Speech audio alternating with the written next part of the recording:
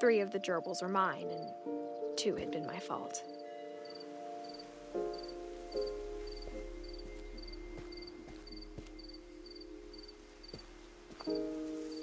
Sven built the house, but it was Edie who designed the cemetery.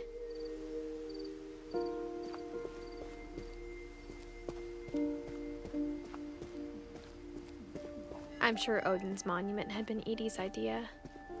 My mom was always trying to move on, but for Edie, the past never went away.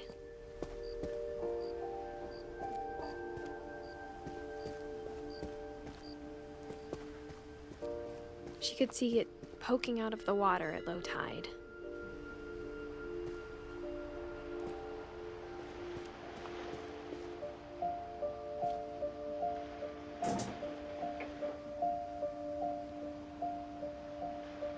Edie said she dreamed about the old house every night.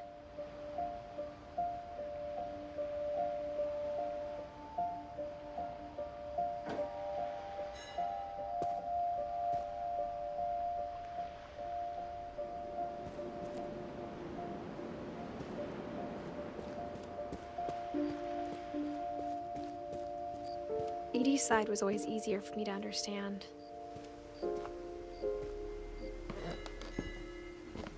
But the older I get, the more I can see where my mom was coming from.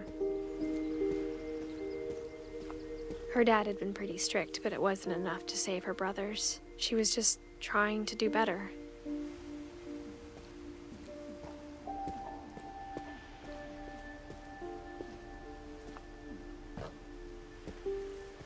She lost 2 of her brothers, just like I did. I get why she tried so hard to protect us.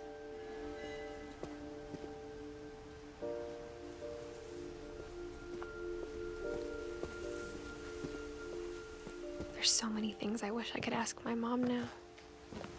Part of me thinks this is what she wanted all along. For me to come back someday and find everything out for myself.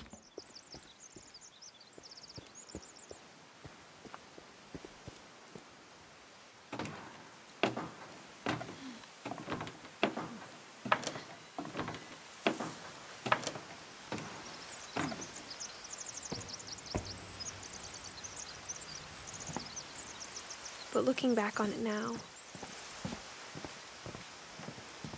if she told me there was going to be so much climbing,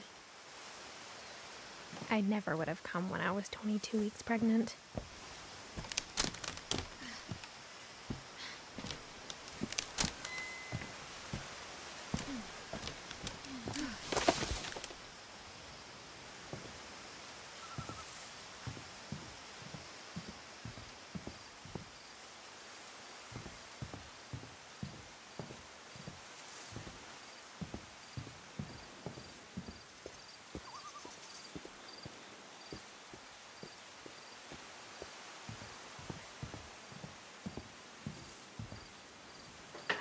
I never met Grandpa Sam, but I think he and my mom had a lot in common.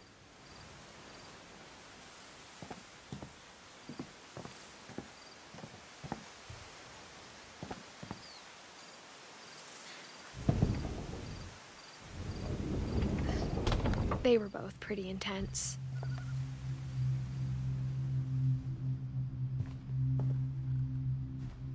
Sam spent his life shooting photos, but Mom said he got nervous being in front of the camera. I guess we're all afraid of something.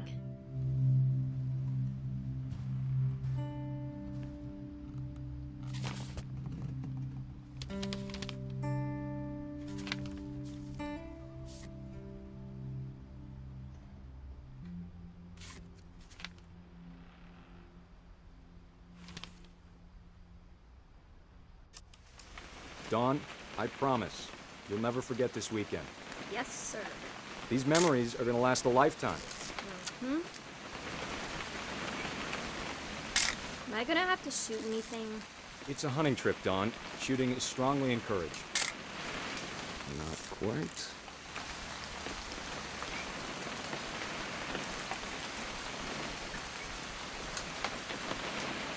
What?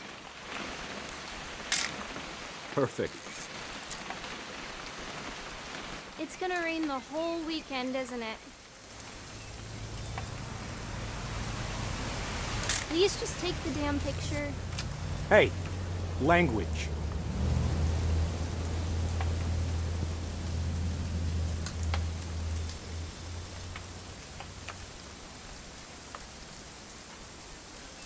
I will never forget this weekend, Dad. Okay, got it. I'm gonna take some pictures, okay? Just be careful. That camera's older than you are. Aw.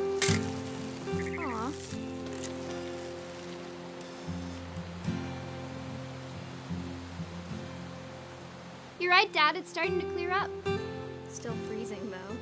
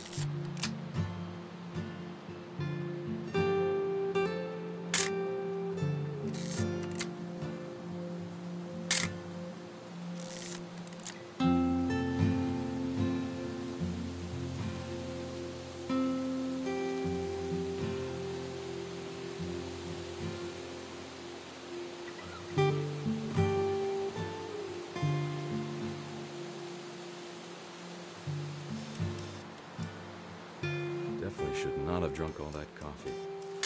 Hey! That's a keeper. Hold still while I take a picture of you. I'm just saying, I'm not always gonna be here, Dawn. You'll need to remember this stuff, if you want to survive.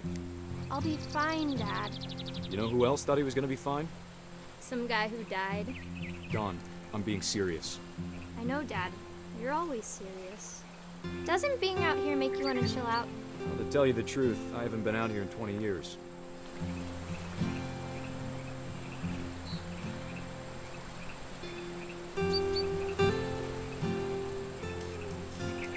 Last time I was with my brother. Dawn, don't you think you could find something more interesting to photograph?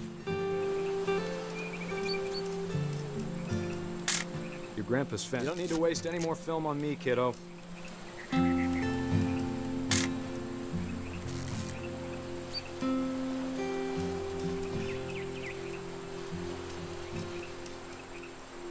We found an old logging trail. There were deer everywhere. I bet if I could remember where that trail was, we'd spot a buck for you in no time. Give me a minute to check the map.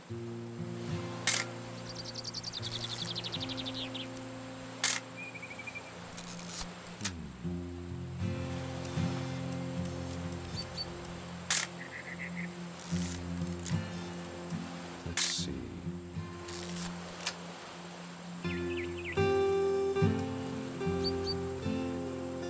Maybe.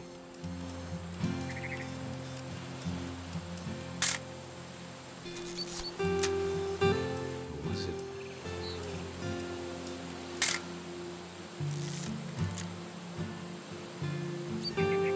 Could have been.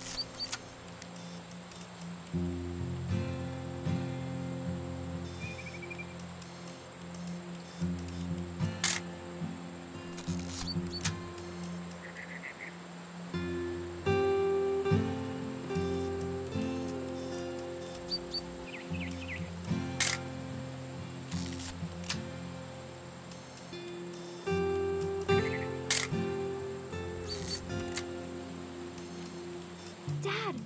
Good eyes, Dawn.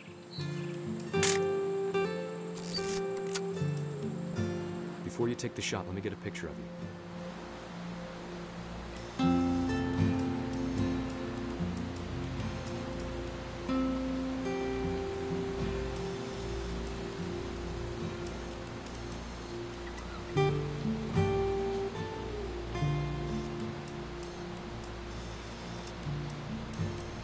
Dad, I...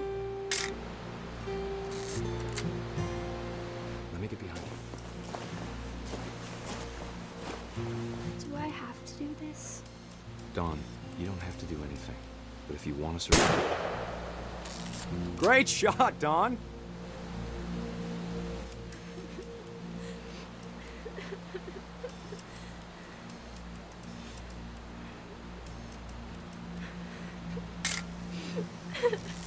I'm proud of you, Dawn. Always remember that, okay?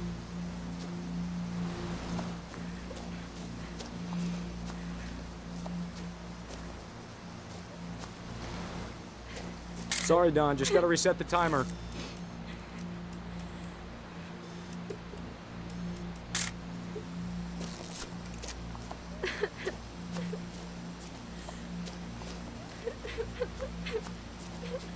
Dad, it's twitching. I think That's it's totally so- normal, Dawn. Just focus on the camera. Try not to think about... Dad!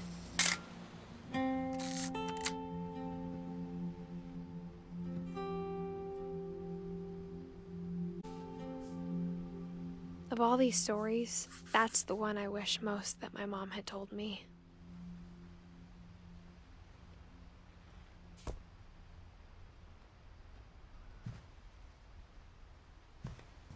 Instead of hiding from death, Sam seemed to go out of his way to meet it.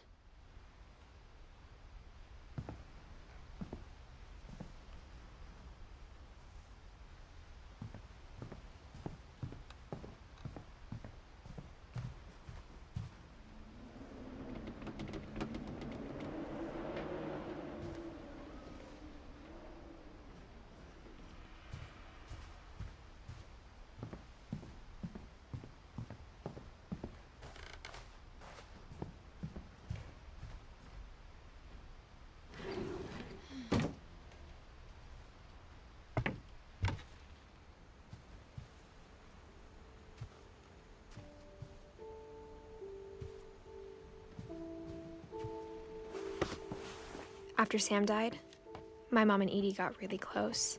They'd both lost a lot.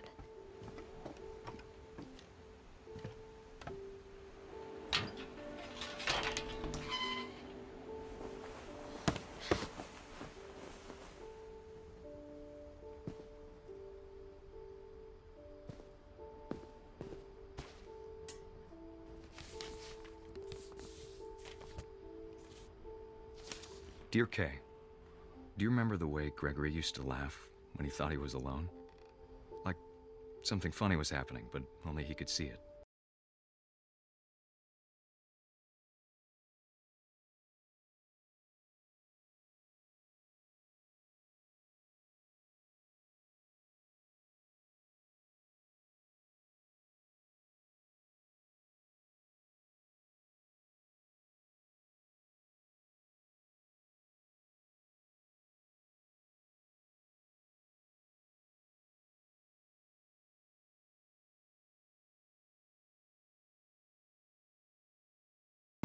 Time's over, Gregory. It's time to...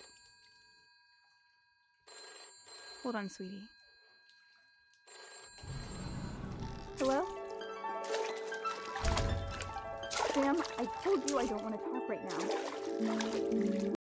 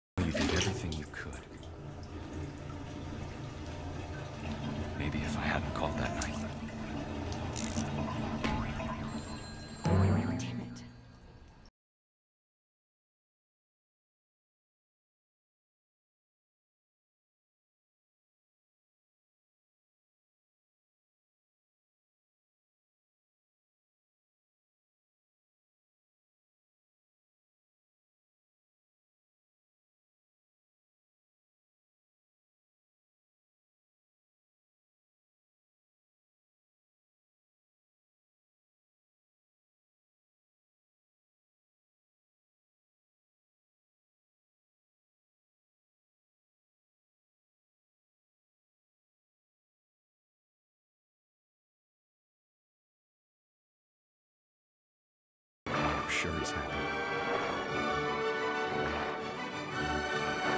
And he'd want you to be happy too. Good luck, Kay. Love, Sam.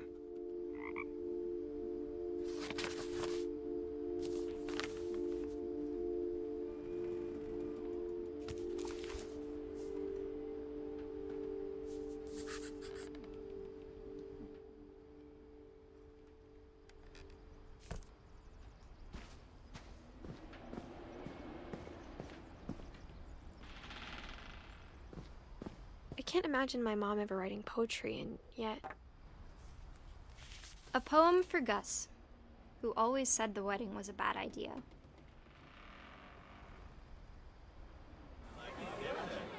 Our father never hit us kids, at least not very hard, before the day my brother said with teenage disregard that he'd be dead before he'd see a wedding in our yard.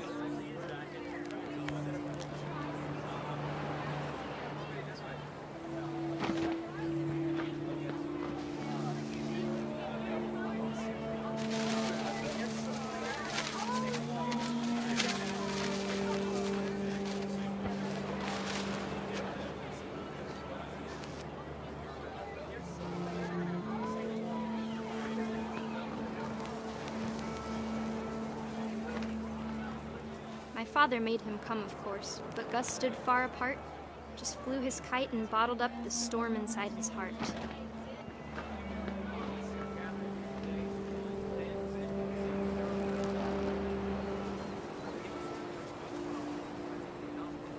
I tried to talk him out of it, but though he'd never met her, "We don't need a stepmom," were the words that I now remembered. pronounce you husband and wife. You may kiss the bride.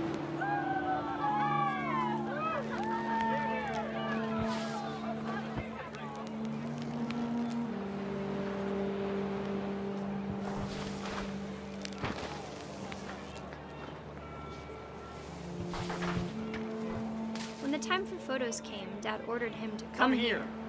But Gus declined, and as a sign held up his middle finger.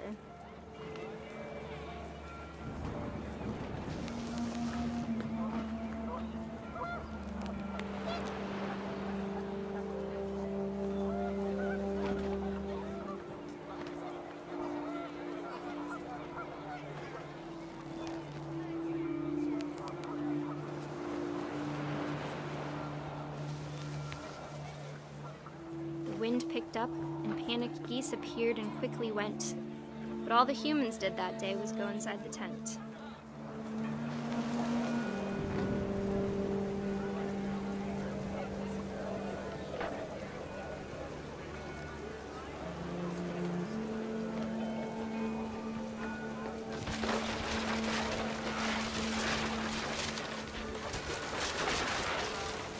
The rain came down in buckets then, but no one seemed afraid that nature might destroy the tent our dad had crudely made.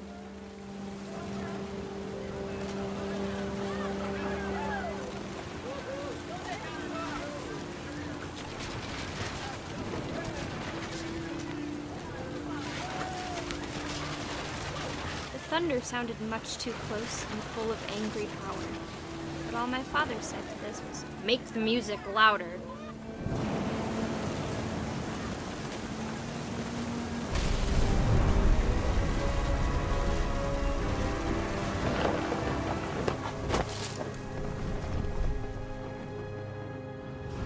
I wish that I could truly say I thought about you on that day. Out there on the beach alone, just you, the wind, the sea, and foam. But I didn't, until we found you.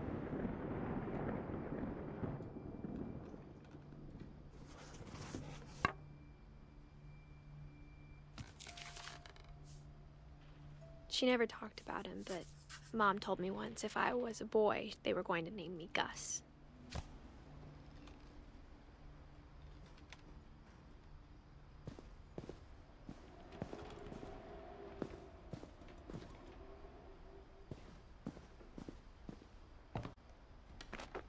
My mom moved up to the loft after her brothers died.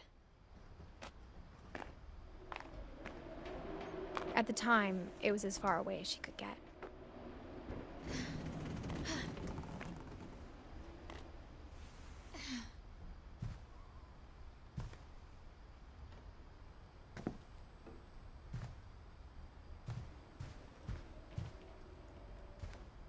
She spent a summer building houses in Calcutta, where she met my dad, Sanjay. My mom moved to India a week after graduation and got a job teaching English. Louis was born a year later.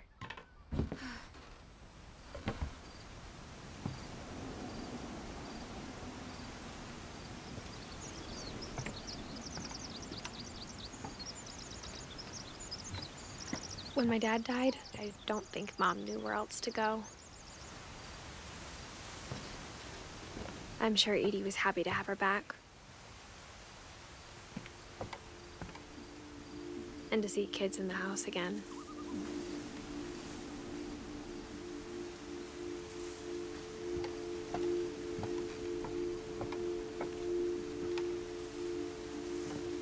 The house had to get a little bigger, but Edie was used to that.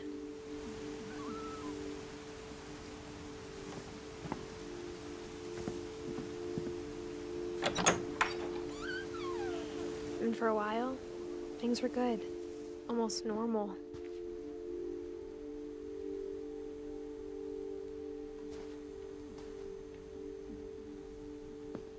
But it didn't last.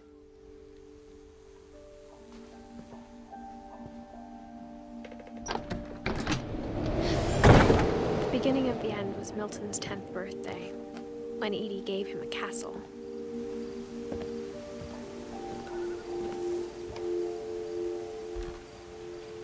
After Milton disappeared, the only thing he left behind was a room full of paintings.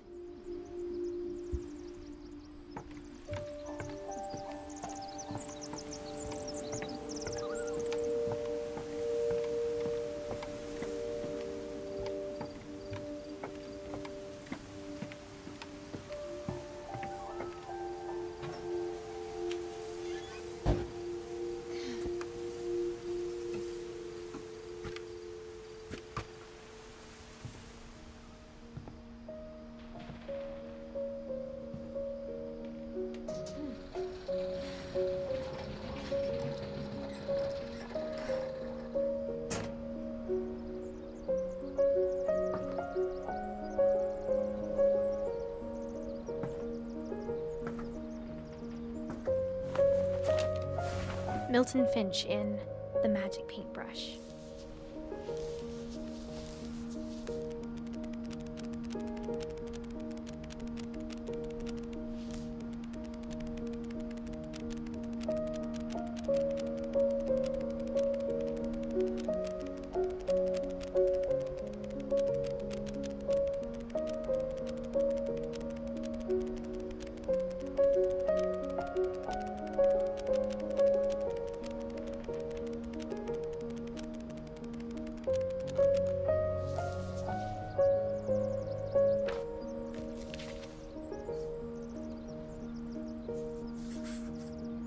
I was 4 when Milton disappeared.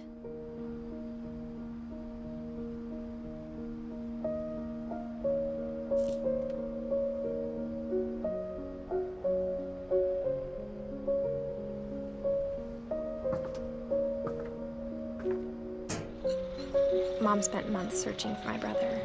Then she sealed the doors.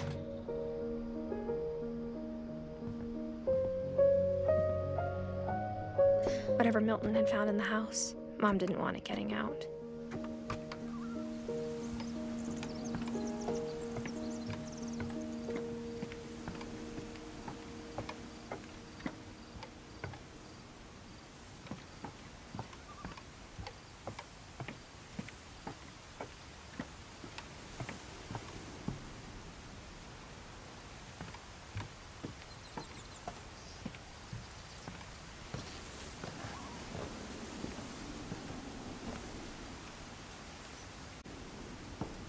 Mom definitely blamed Edie, but I think Louis blamed himself. After he graduated, he just spent more and more time in his room, until Mom got him a job at the cannery.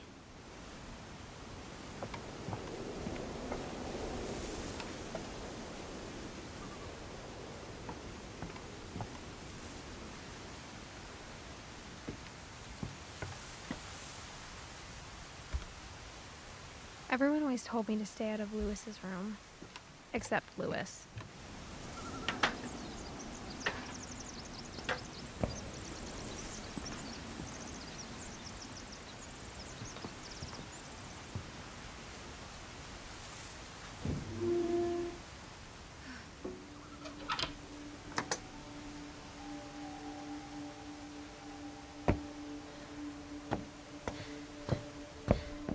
Lewis's room smelled very, very familiar. That part of him lived on.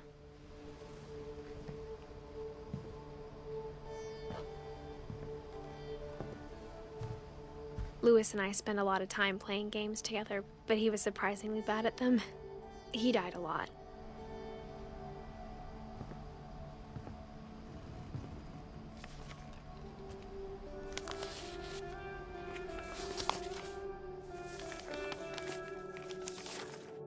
Dear Mrs. Finch, as Lewis, I can understand your desire for an explanation.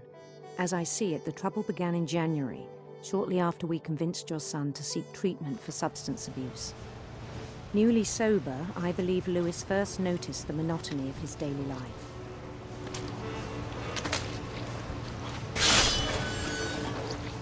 He kept working at the cannery, but he withdrew part of himself. In our sessions, I saw the same behavior. His mind began to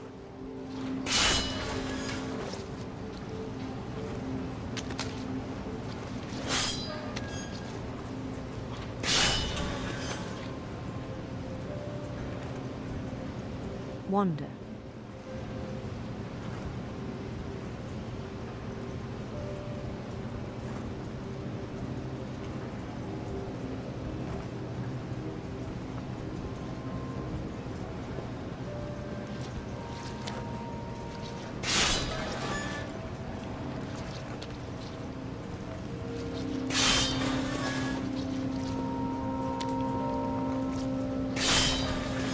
I asked him to describe it. He said he started small, imagining a labyrinth. He'd feel his way about. Then something moved. Bats. And toads.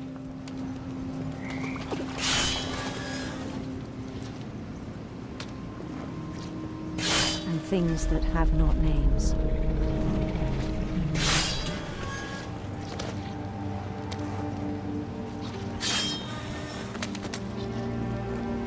He knew it was all in his head.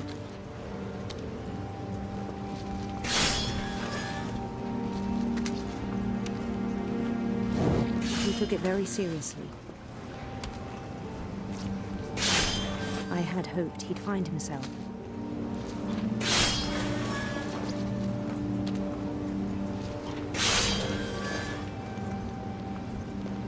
But he found something more. I worried about him then. Daydreaming at the cannery.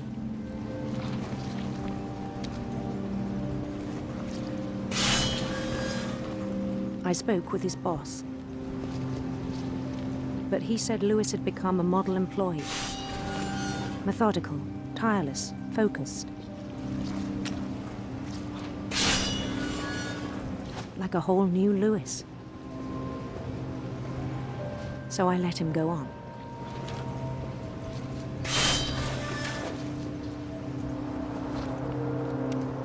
I even encouraged him. It seemed very promising at first. He told me he'd made a new friend.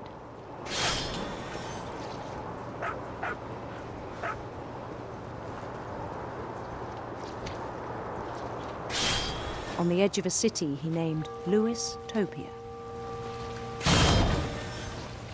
He built the city up slowly, brick by brick. Then he made musicians.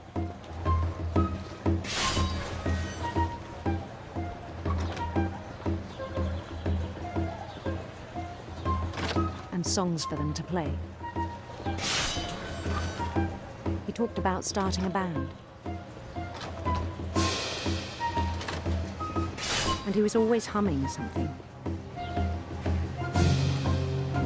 Every day his imagination grew stronger.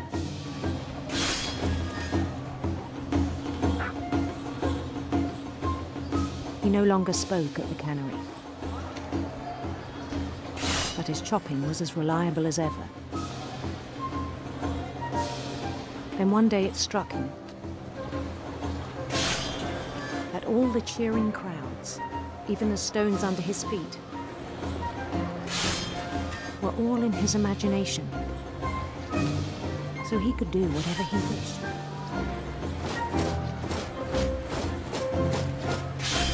He held an election for mayor, and he won. They begged him to stay, but his mind was already wandering. It became a game for him.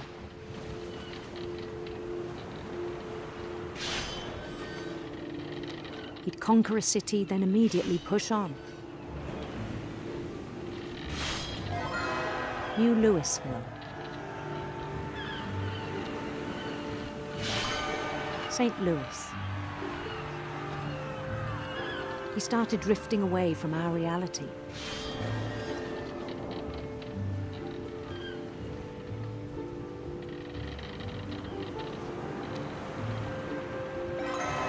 Minneapolis. Until one day he forgot to go home from the cannery. Even as his mother pleaded with him, part of Louis kept sailing on.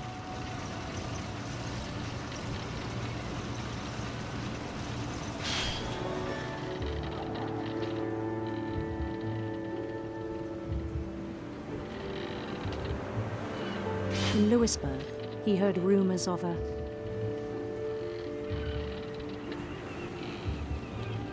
beautiful prince.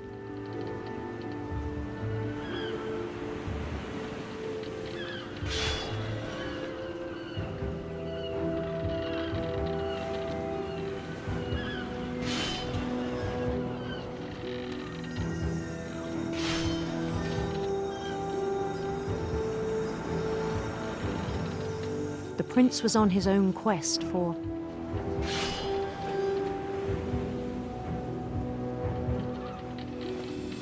sinister serpents.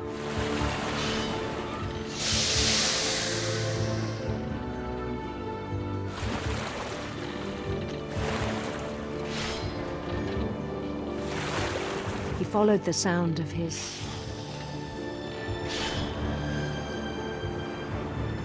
electric sitar.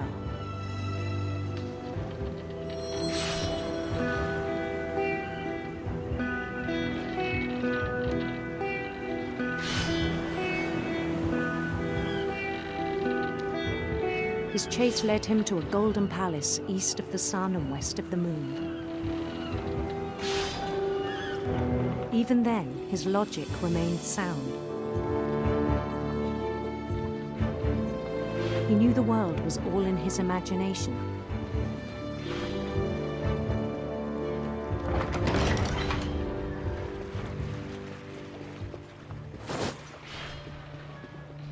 But he was so proud of having created it.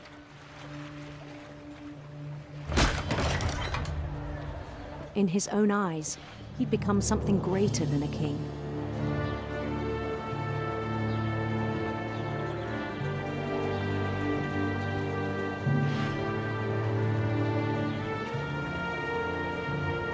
For someone who'd never known success in the real world, I think it was overwhelming.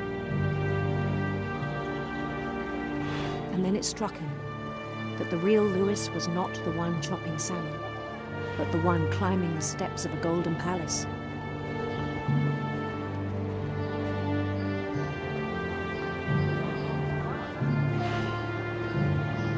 My imagination is as real as my body, he told me. It was hard to argue with him.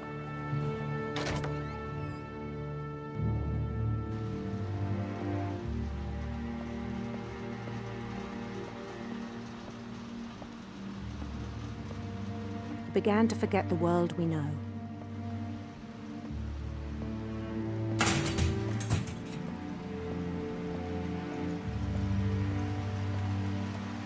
I think it pained him to remember Lewis, the cannery worker.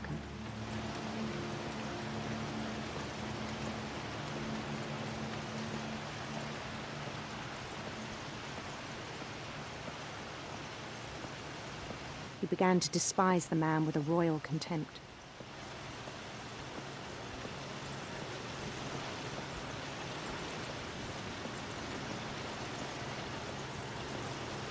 I still thought I could save him. Even after he said he was being crowned king over all the lands of wonder. The palace would be packed with his companions.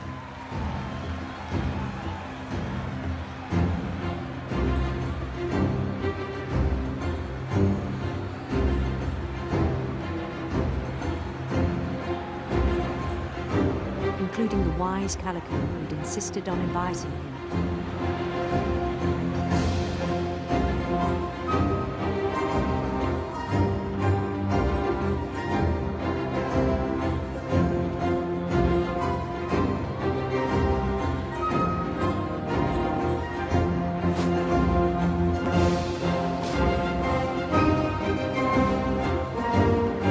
His prince waiting, holding his crown.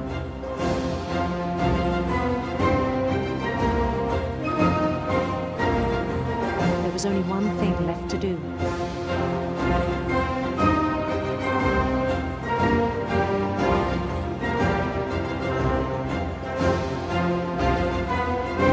Bend down his head.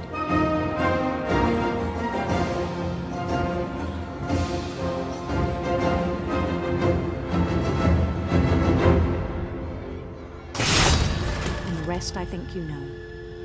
Mrs. Finch, your son was a kind man who will be missed by all of us who knew him.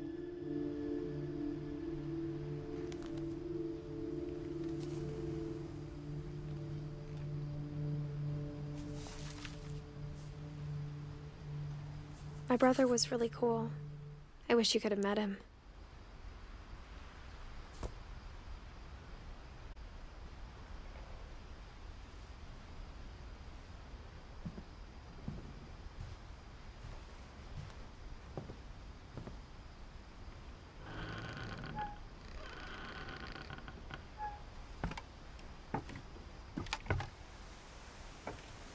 On the way back from Lewis's funeral, my mom told me to start packing. She waited until the day before we left to tell Edie. I'm not sure if she wanted to make it easier or harder.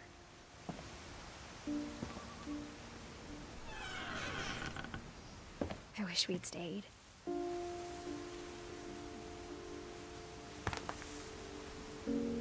But I understand why we left.